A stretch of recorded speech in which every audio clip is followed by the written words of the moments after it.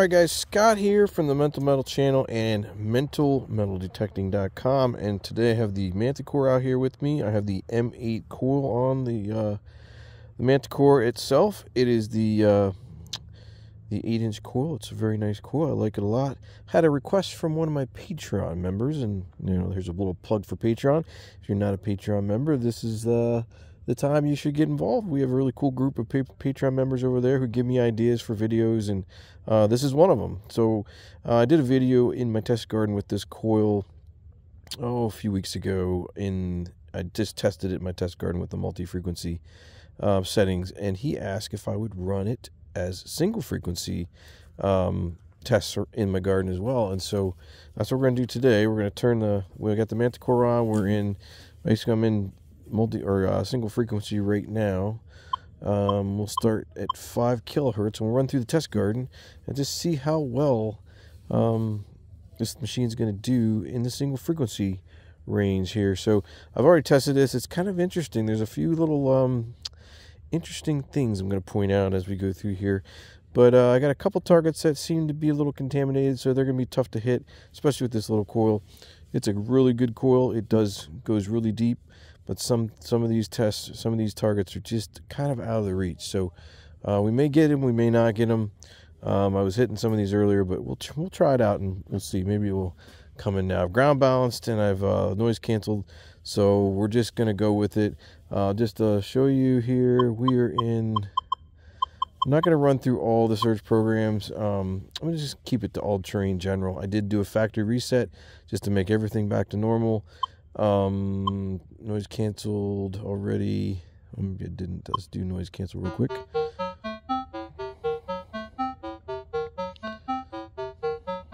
Alright, we got a -2. It's staying there, so we're going to go. So that's our noise cancel. Ground balance, already did that. Recovery speed, I've dropped it down to 4.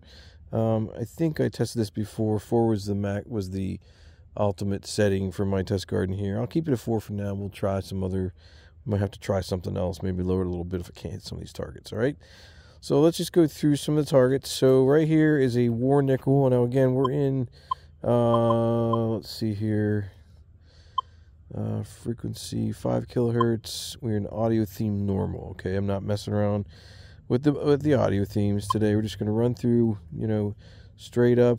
All metal is turned off, but I'll turn it back on if you want me to. We'll run both either way. Let's just turn it off for now and see if we can see if my targets are contaminated with iron, which some of them I think are. So there we go. That's how we're going to run it. I'm just going to run through these real quick. Let's just start in the back this time. Here is a suspender clip. This is a relic buried down about, I think, 6-7 inches, not very deep. So it's finding that. Let's see if I can get you oriented here. It's finding that relic relatively easy. Some weird numbers jumping up there, but here's a silver thimble about 8 or I think it's about 8 or 9. It's down there a ways. You can hear some iron in there. But it does hear the target down there. Right there. So it does get it. Here's going to be a... what is this target? I'm trying to remember. Oh, this is a pull tab. Sounds really funky. And then we got a large scent down about 8 inches. Little iron in there. These are some shell frags. And then this is a flat button. Listen to that. Sounds a little crazy.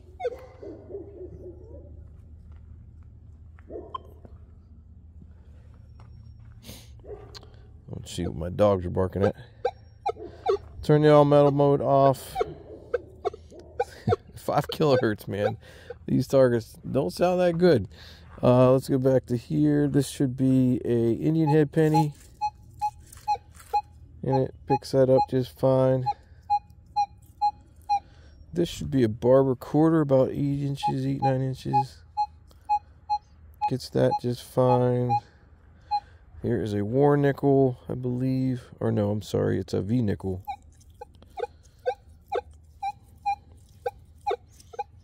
So yeah, that difference in kilohertz and frequency really throws you off a little bit. Here is a war nickel. But look what it rings up as, 93, 95. It's really quite weird, actually.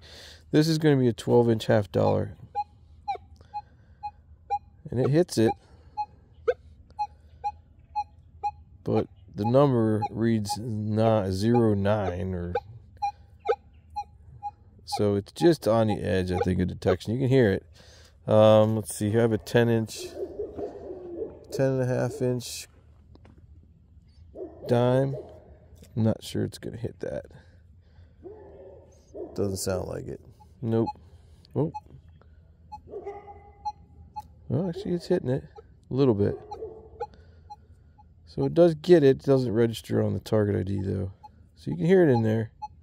So let's bump it up to, bump it up to 10 kilohertz and see if it'll hear this dime a little better.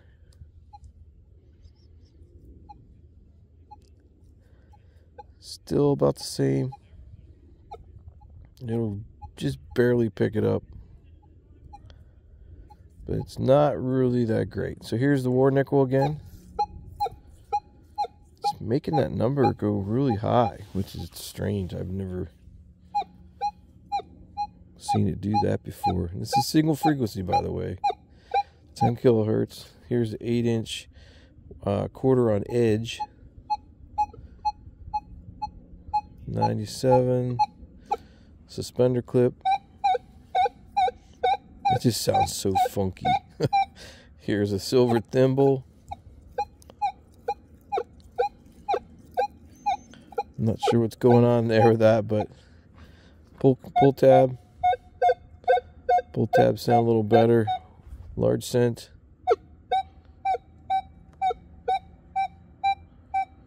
No problem with that. So you get to see, here's a barber quarter. Picks that up, no problem at all. V nickel.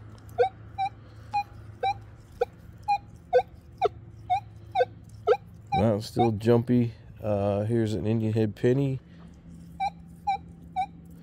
Picks that one up just fine. Let's raise the frequency up now to 15. You should start getting these targets with good target IDs at 15. This is probably the good coin range. I don't know if it'll go any deeper though.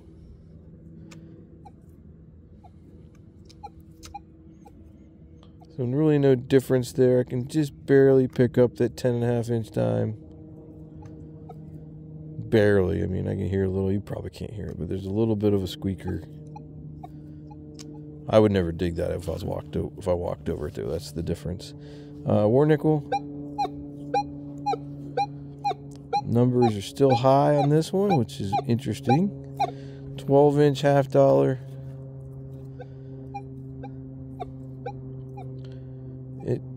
It hears it, but it's not coming in. So we're at the edge here of detection on that.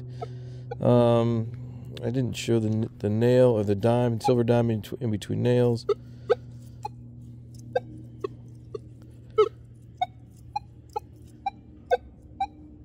So it does pick that dime up in there, but it's down averaging quite a bit. Just to let you hear the iron. So there's a dime in there, but it's just down averaging it quite a bit. Indian head penny.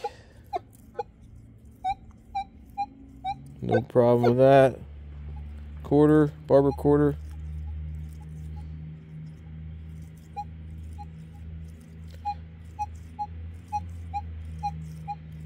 I think my paint mark's a little off.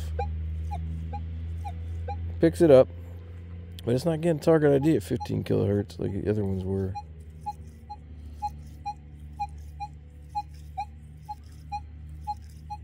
That's weird. V-nickel. So now let's bring it back down to normal. Well, it was bringing it back down. And it's still all over the place. I thought I saw 20s in there. That's really strange. I'm not really sure what to make of that. Well, let's just try another. Let's go up another frequency. Let's go to 20 kilohertz. 10.5-inch dime. Nope. I think I've hit the max here on this depth here, and I can sort of hear it. But hey, Rocky, what's going on, buddy? I already played fetch with him today, so he doesn't bother me. We got a war nickel. Still ringing high. 12-inch $half. Yeah. It's interesting when you change the frequencies what you don't hear. Let's go back here. Penny, Indian head penny.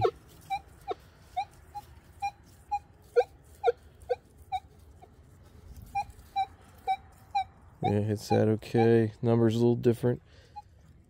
Barber quarter. I mean, it hits it. I can hear it in there.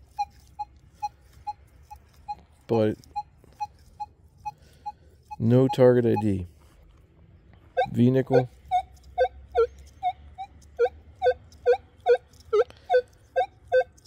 There might be some contamination in there. I'm not sure.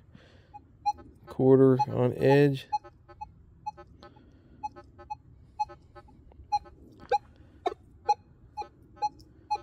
Definitely here's the quarter. There's some iron around it though.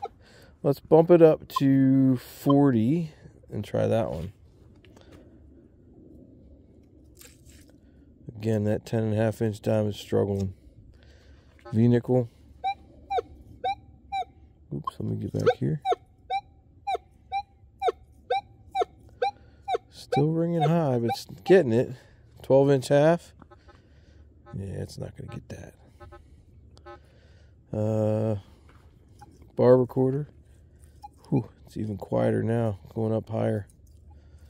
Indian head. Still get it. There's the target ID. So, you know, just coming through a couple other targets here. Here's the silver thimble. Not coming in very good. Suspender clip. Now let me go back to changing this over to multi-frequency and then showing you the difference. I'm not sure I would run this coil in single frequency unless you had to. Let's change it back to multi-IQ. And now let's go through the targets and see what we get. Now, again, my recovery speed, I have not changed. I left it at 4. We're still in all metal mode.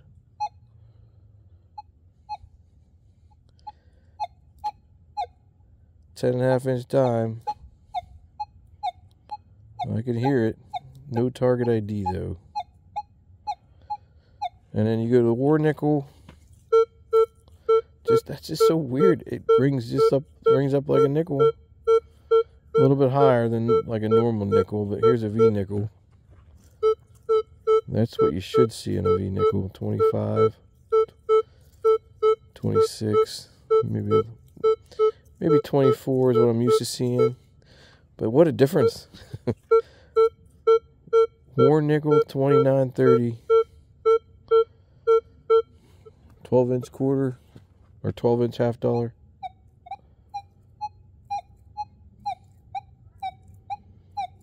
You can hear it. It's ringing.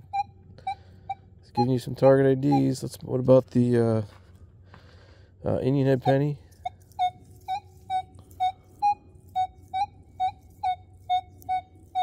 $60, $61.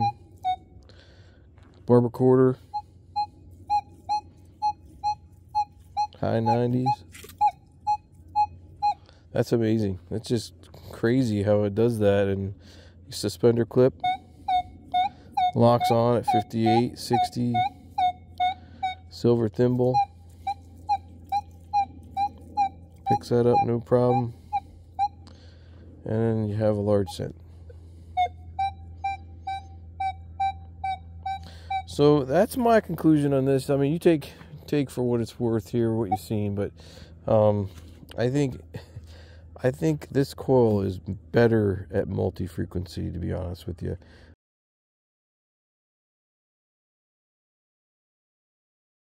All right, guys, I'm in my garage. I wanted to come back out here and try something real quick. So I had a problem with I don't know if I had a problem, but I had some questions about how this thing was reacting to single frequencies in my test garden.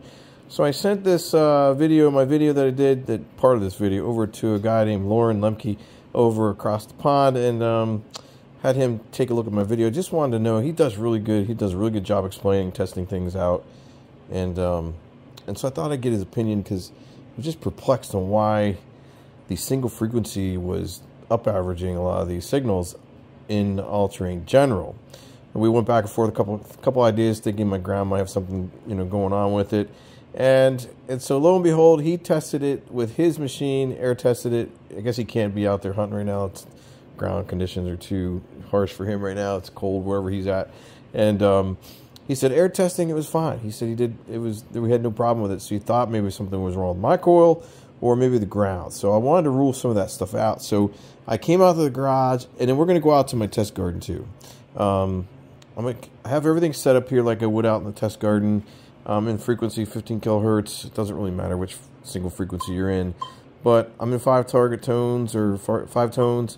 I don't really have any discrimination turned on. My recovery speed is still 4. Ground balance doesn't really matter in here. Didn't always cancel already, but I'm going to be in all-terrain general. And if you remember, in the test garden, this thing was up averaging big time. So I got a V nickel. It really did it on the nickels. So I want to test it again and see what the number is going to be here. I'm going to try to get this angled right so you can see it. Well, first I need to take it off of. So all-terrain general. It's doing fine. It's doing what it should. So let's go over to all-terrain fast and see what it does there.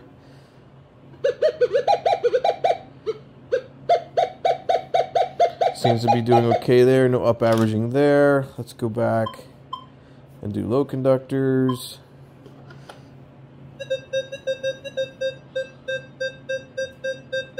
Nothing strange there.